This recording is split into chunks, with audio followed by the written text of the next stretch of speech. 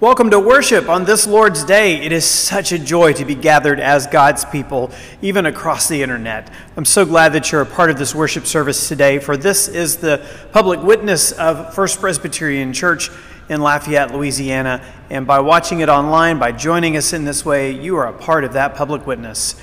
We have chosen at this time to worship online for a little bit longer while we're waiting for the numbers to come down and for the community to become a little safer during a time of pandemic.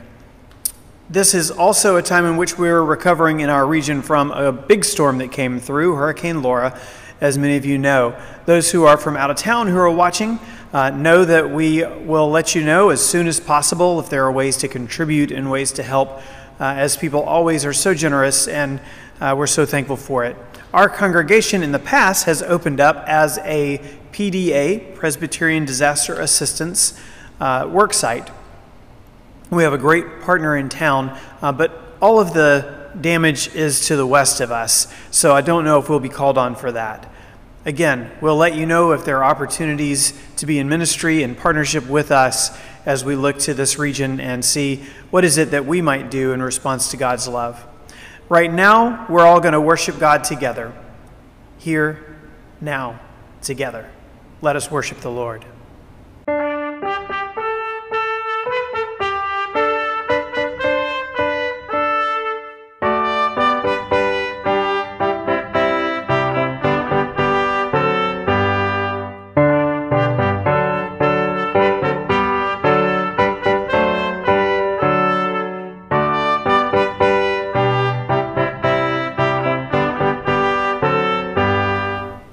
Join me in prayer. Gracious, holy, loving God, in our times of trial, when brokenness leaves us not knowing what else to do, we turn to you. In times of joy, when our hearts are so full that we don't know what else to do, we turn to you. As we turn to you this day, there is destruction all around, and some of us are asking, how much more can we bear? Yet we know that even before we're aware of our needs, you have sent others to bear them with us. Even as we cry out, we know that you are calling out to us to remember your grace and mercy from the past and to give thanks for the opportunities of the day that allow us to demonstrate your love and your mercy here and now. We start out at the font of your grace and mercy. We start with confession of sins, confession of the sins of the world in which we are a part. Forgive, O Lord, our silence and complicity in the sins of the past. Help us to root out the causes of injustice and pain with all the force of a hurricane, but with the gentleness of a mother hen gathering her brood. Let us be honest about the disasters that we cause or contribute to. Let us be faithful in responding to the ones that we can't avoid. And let us be filled with joy, even if only in the hope that we have in you. We pray these things in the name of your Son, our Lord and Savior, who is the Christ. Amen.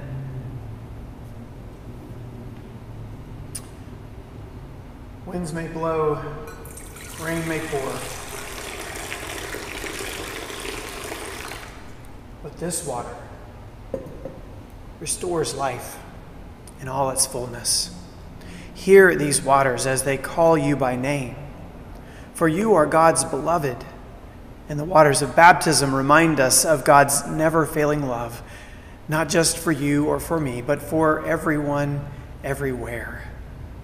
May the life-creating power of God create newness of life in you and in me this day. For I declare to you, we have been set free from sin and death by the grace and mercy of God. Hallelujah. Amen.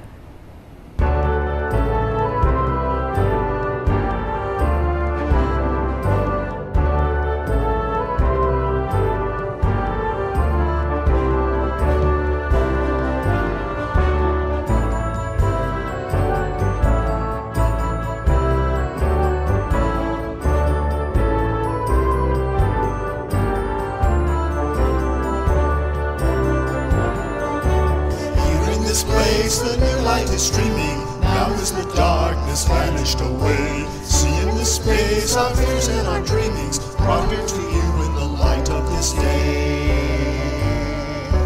Gather us in the lost and forsaken, gather us in the blind and the lame. Call to us now and we shall awaken, we shall arise at the sound of our name.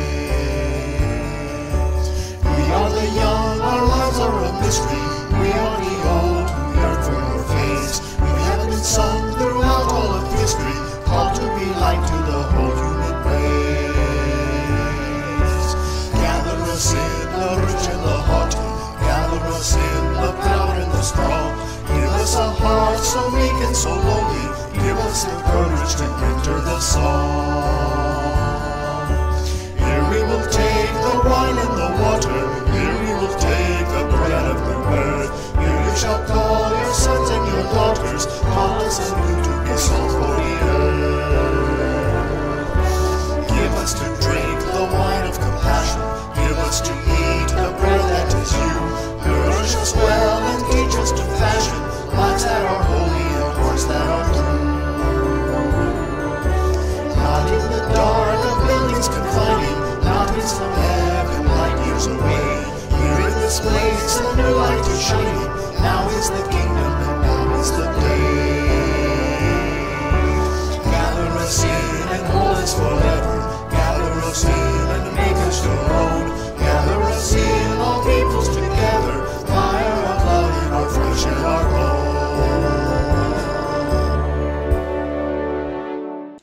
Our reading this morning comes to us from the book of Romans, chapter 12, verses 9 to 21.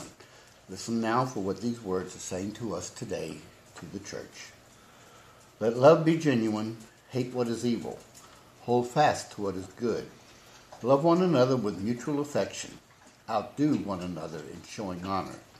Do not lag in zeal, be ardent in spirit, serve the Lord. Rejoice in hope, be patient in suffering, persevere in prayer.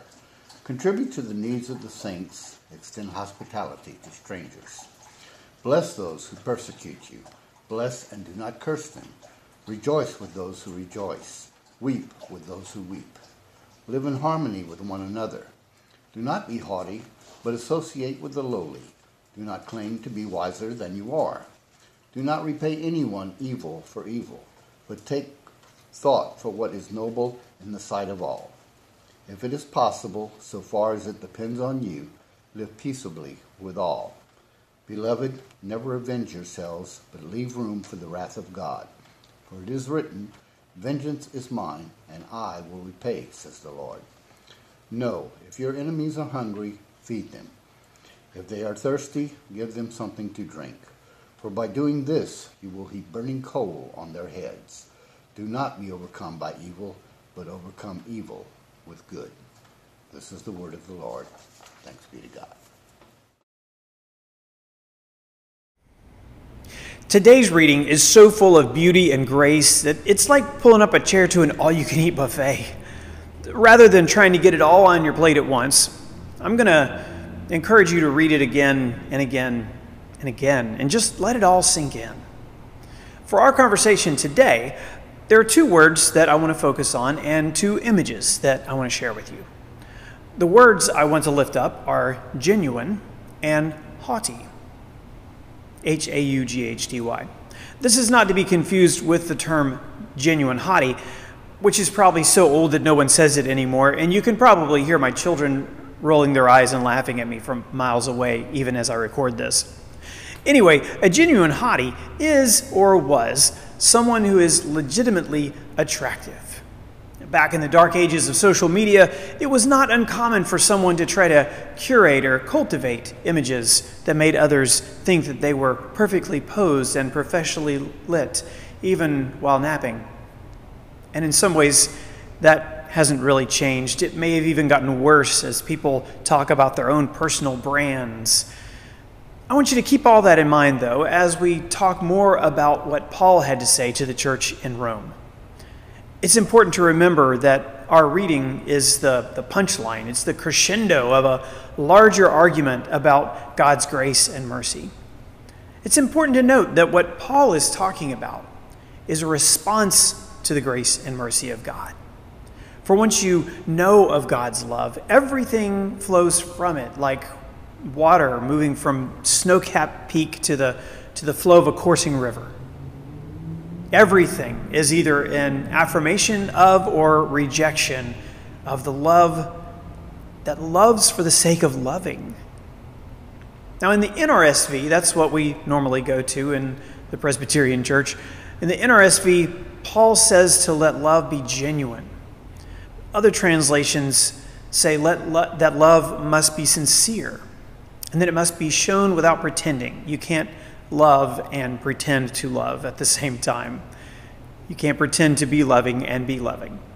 Well, already you can see how this might be problematic if your goal is to be a genuine hottie, which is a pretending thing. But maybe we can think about this a little differently. Maybe the attractive thing about following Jesus has nothing to do with looks, at least not in the traditional sense, not on the surface. Maybe it has more to do with looking inside first and connecting what we do with who we are as God's people. That's where the next use of the word haughty comes in. The NIV says, do not be proud. This is Haughty, by the way. Do not be proud. The CEB, the Common English Bible, says, consider everyone as an equal, and don't think that you're better than anyone else. Pretty much every version goes on to say some version of, we should associate with those who have no status in the world. But I really like the way the Common English Bible follows it with, and don't think you're so smart. In other words, maybe you know some stuff, but knowing and loving aren't the same thing. Knowing and being and doing are often wildly apart from one another. And what matters most, according to Paul, is whether or not we can be welcoming. Hospitality, particularly to those who can't repay, is the embodiment of grace and mercy. Being welcoming to strangers is the way that love becomes real. Now, our congregation has learned a lot over the past few years about the importance of being welcoming, particularly after a disaster like a flood or a hurricane. And as I said earlier, and God willing, we will welcome more volunteers as our region recovers once more. The thing is, storms always come. They may also become worse depending on how we care for our environment. The same can be said about conflicts over politics, tensions with ethnicity, and fair treatment. All of it can boil out of control if all we ever do is respond with self-centeredness and violence. Like we're the ones who have the answers, and those who are like us are the only ones who are wounded. But I have to say, when a black man with a knife gets shot in the back, we're all wounded. When a white teenager is driven by his mom to a protest across state where he can shoot people with a gun that he shouldn't have access to in the first place, we're all wounded.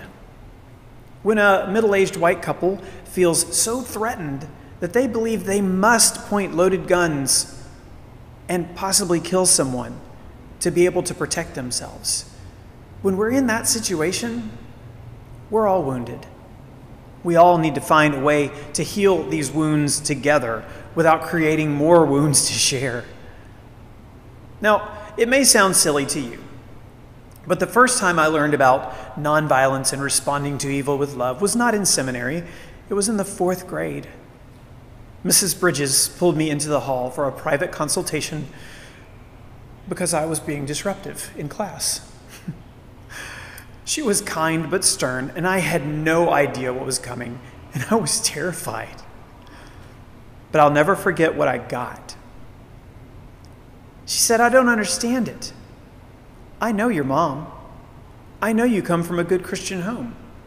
You have nice clothes. I can tell that you're taken care of. Why are you acting like this? Well, I kind of stammered something about being picked on. And she said, next time you let me worry about them, you can tell me. Just remember this. The Bible says that if you will be nice to people who are mean to you, this is right out of our reading today, if you'll be nice to people who are mean to you, it's like pouring hot coals on their heads.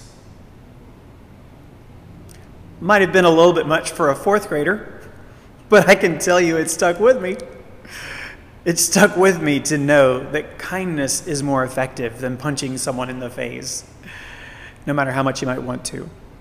It stuck with me to know that Christians can help each other and that the Bible matters. And knowing what it says is way better than just knowing how to read it or even just where things are. I don't really remember anything else that happened in that class, but I don't remember having any enemies in that class either. Now, that doesn't mean that I'm so naive to think that there aren't some people in situations that can only be deterred by violence.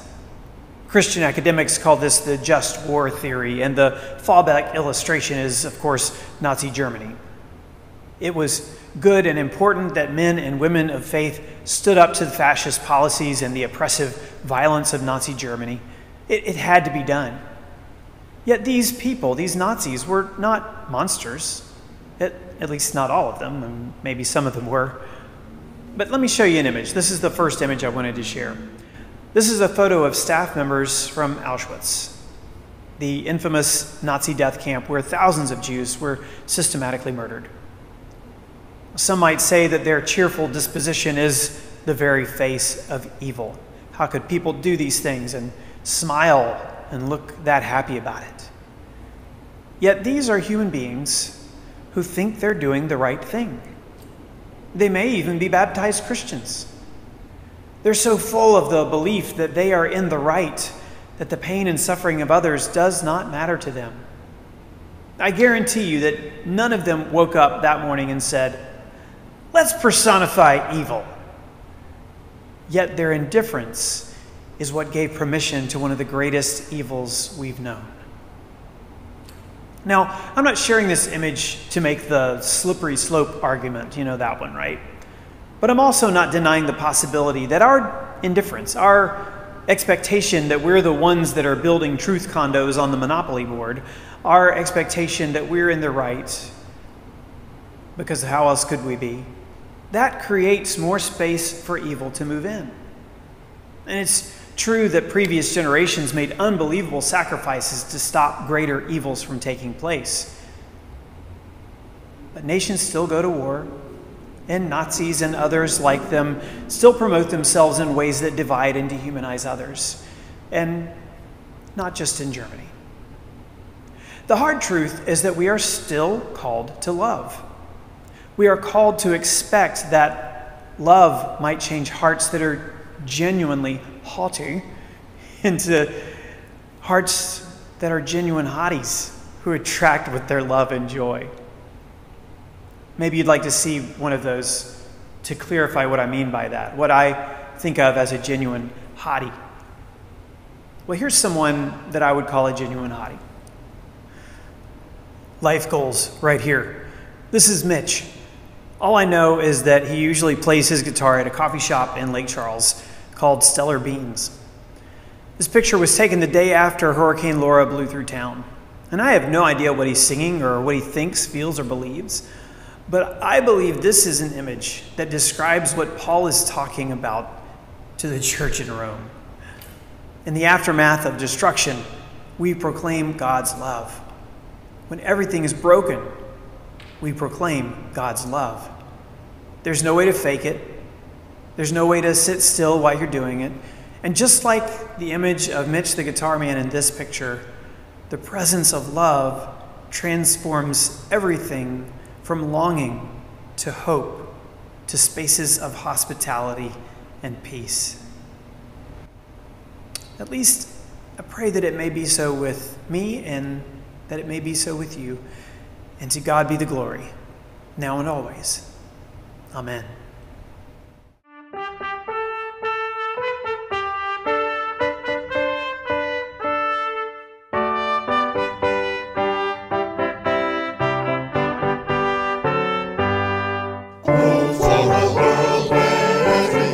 Respects each other's ways, where love is free and all is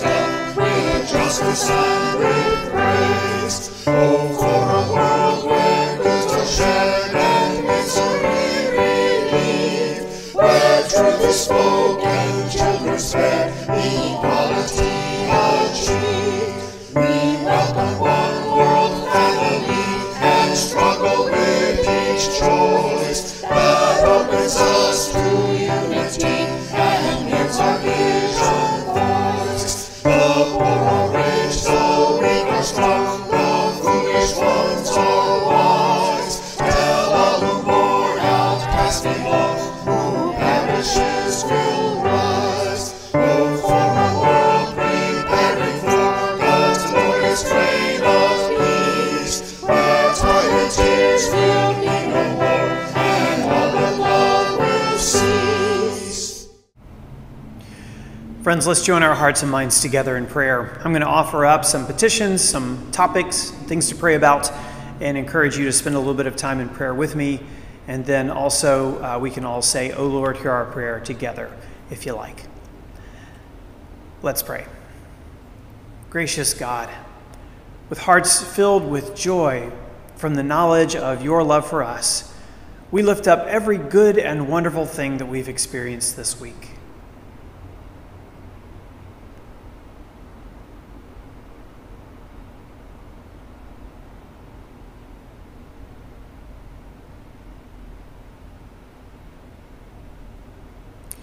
O Lord, hear our prayer. Even as we rejoice in the experience of your peace in the midst of storms that rage, hear us as we lift up places of conflict in our lives.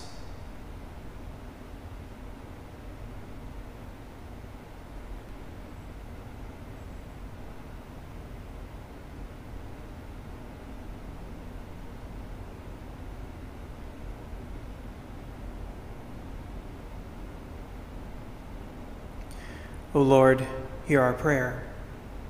Hear us as we pray for friends and family who have been harmed by the recent hurricane, and help them to know that they are yet beloved by you.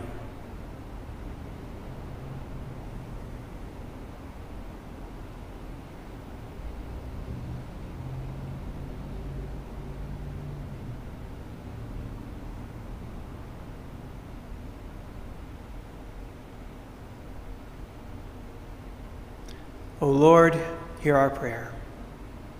Hear us as we call out against the storms of racism and self-centeredness, reactive violence and suffering.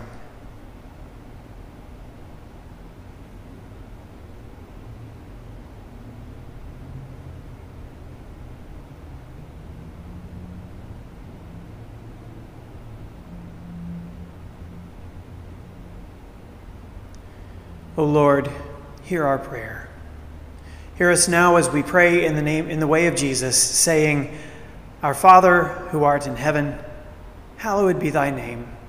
Thy kingdom come, thy will be done, on earth as it is in heaven. Give us this day our daily bread, and forgive us our debts as we forgive our debtors. And lead us not into temptation, but deliver us from evil. For thine is the kingdom, and the power, and the glory, forever. Amen.